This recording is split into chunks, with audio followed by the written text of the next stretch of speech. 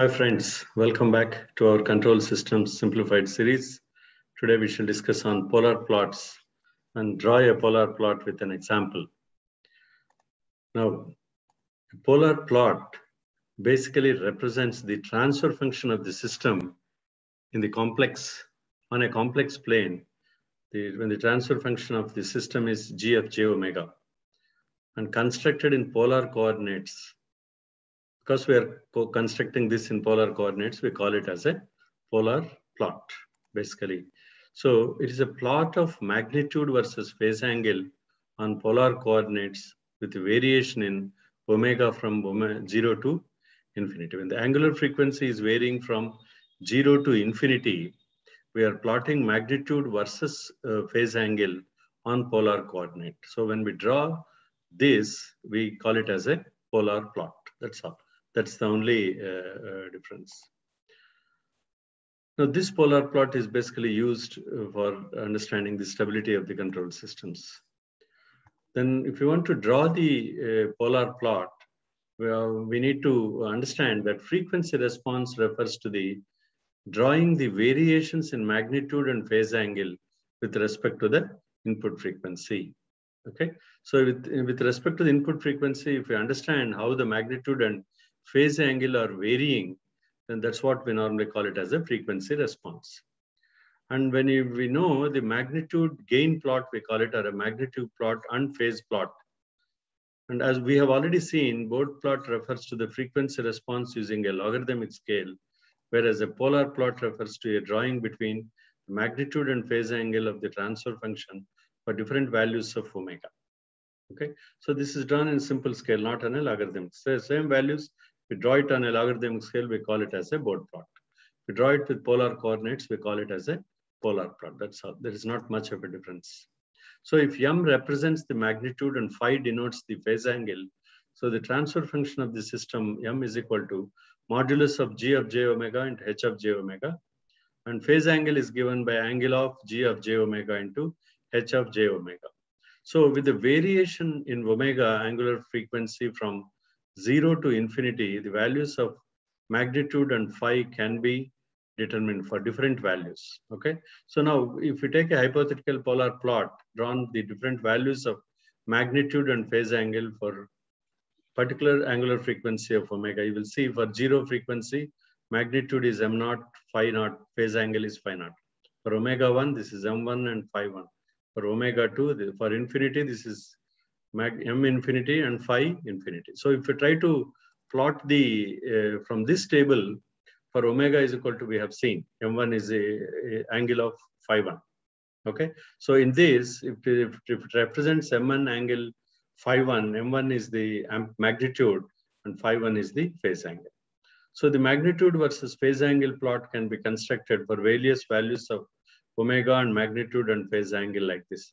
So the anti-clockwise direction represents positive phase angles, while the clockwise direction shows the negative phase angle. So the conversion of magnitude into decibels or logarithmic values is not necessary here. We can straight away take simple values. So this is exactly what we, so from this we will see, this is a real axis and this is an imaginary axis of a polar plot. Okay, then we are angle, this is P0, P1, P2, P infinity up to this.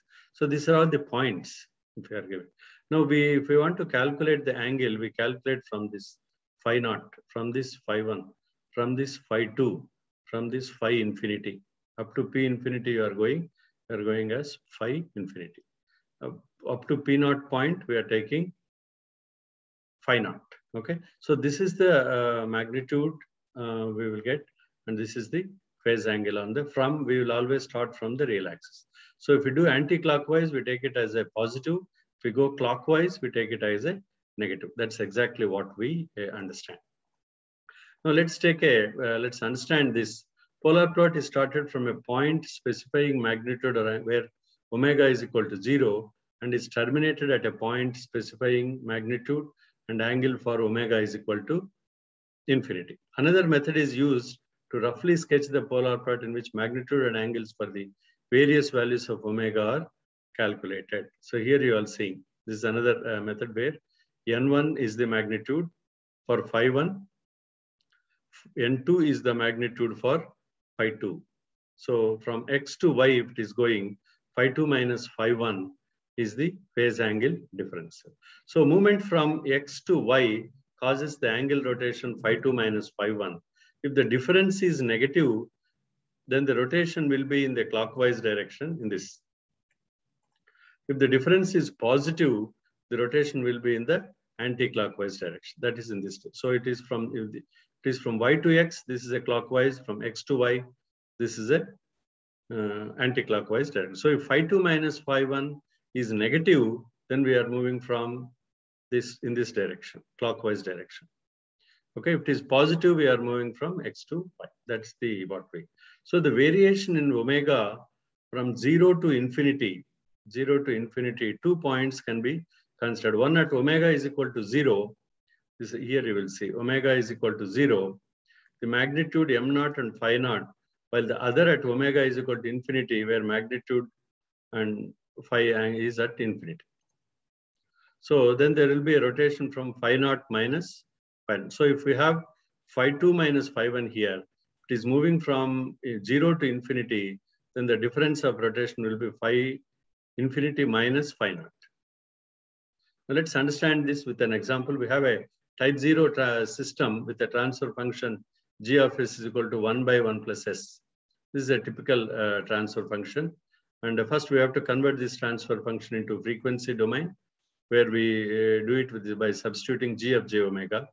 So we get 1 by 1 plus j omega. So 1 we always consider, if we want to convert into real and imaginary, g of j omega nothing but 1 plus j0 by 1 plus j omega. Okay. Now further, if we calculate the magnitude of g of j omega into h of j omega, magnitude is nothing but 1 by 1 plus omega square. Here 1 square plus 0 square is equal to root of 1. We will get 1 only. But here you will get square root of 1 plus omega square. Okay. This is the gain magnitude. So the phase angle condition is equal to tan inverse of minus 0 by 1. This is 1 plus j0. So we get tan inverse of 0 by 1. And here tan inverse of omega by 1. So phi is equal to. So phi is equal to 0 by tan inverse of infinity. So phi becomes, when this tan inverse goes top, we call minus tan inverse of omega. So the angle of g of j omega into h of j omega phi, phase angle here is equal to minus tan inverse of omega. Now we have for magnitude, m is nothing but 1 by square root of 1 plus omega square. For phase angle, we have tan inverse minus tan inverse of omega. So for these values, we draw a polar plot for different values of omega. And this is what we have to calculate the magnitude angle. So let's calculate the magnitude and angle by substituting different values of omega between 0 and infinity. So we are seeing here for 0, magnitude is 1. For 0 here, if you see omega is equal to 0, we get magnitude as 1. And for 0, phase angle is, if you see, phase angle is minus tan inverse of 0. So tan inverse of 0 is 0. Minus 0, 0 is 0 degrees. So for omega is equal to 1, we calculate 1 by square root of 1 plus omega square. We get 1 by square root 2 as magnitude. Phase angle is minus tan inverse of omega is equal to 45. So we have minus 45 degrees. So for frequency of 10, we have 1 by square root of 101. This is minus 84.2. So if we go on calculating at infinity, so 1 by anything infinity is 0. And here minus tan inverse of infinity is minus 90. So this is exactly what we get. So these values we represent it on this x-axis is real axis, y-axis is imaginary axis. Now we start from, let's say, 0 frequency. This frequency is 0 here, and magnitude is 1 on this. Magnitude is 1, and phase angle is 0. Phase angle is 0. Okay, so this is one point. Okay, and then second point is frequency is 1. We are getting here. Frequency is 1, Then magnitude is 1 by square root. We get 1 by root 2, right? Angle is 45 minus 45 degrees. This is the minus 45 degrees. Okay. And then this next one, 10, frequency is 10. Frequency, for a frequency of 10, we get magnitude 1 by square root of 101 and phase angle minus 84.2. So here, minus 84.2. This is what we get. Okay. So this is the magnitude we will get it here. This line. Okay. And then up to infinity, you have a magnitude is 0 here and phase angle is minus 90. This is the phase angle. So in this phase angle, it is joining at minus 90. So if we draw all these points, okay, we get a, and this is a, all these minus degrees. So we get a clockwise rotation here. So this is exactly the polar plot, which we are drawing it for different values. You can explain this with a simple example of 1 by 1 plus s of a transfer function. And for omega is tending to 0 here, and omega is tending to infinity, we are getting to 0 here. Okay, so this is about the polar plots, right? Hope you have understood it. Thank you very much for watching. Keep watching.